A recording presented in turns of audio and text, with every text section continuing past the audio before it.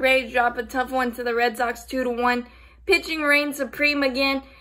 Honestly, I think you could pick a name out of the hat with all our 5 starter competition, and I'd be absolutely fine with any of them at this point. They are on fire, and I wish we could bottle that up for regular season play because it's just absolutely amazing, and I don't know how our coaching staff and front office is going to choose, and that's a great problem to have.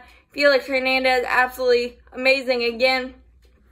Five innings, 6 hits, one run, 1 earned, 2 walks, 6 strikeouts, and the 1 run he gave up, you guessed it, a leadoff walk. And I feel like 95% of the time when a pitcher gives up a leadoff walk, undoubtedly that run scores. But if they give up a leadoff hit, it's probably about 40% of the time that run scores.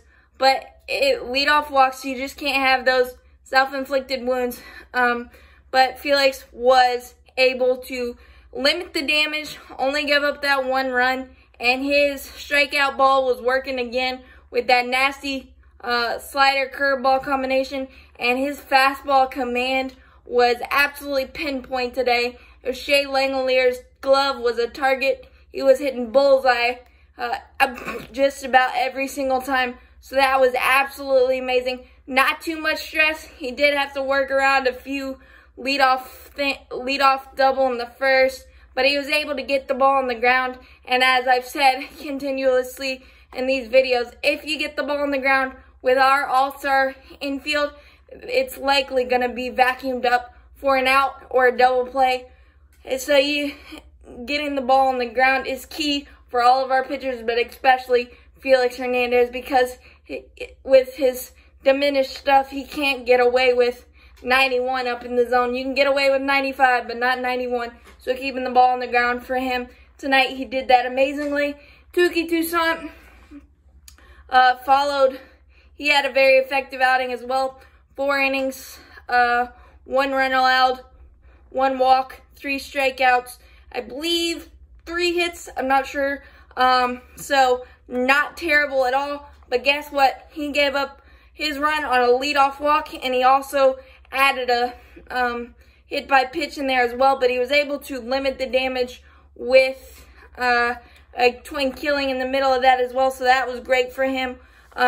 He's just gotta get strike 1, but because when he gets ball 1, ball 2, it seems like an automatic walk. And we have a few of those guys like that in our system, but he was very effective tonight. So a good confidence boost for him. Another tough choice for the coaching staff there. Offensively, it's not much to write home about again, other than the fact that it seems like we are stinging the ball. Line drives right at people, fly balls that should be homers that get knocked down by the wind, stuff like that. But I, for one, I'm okay with scoring 0 to 1 run in spring training and losing if we're going to save all our runs for the regular season when they count. So I'm good with that. We did do some little things right tonight.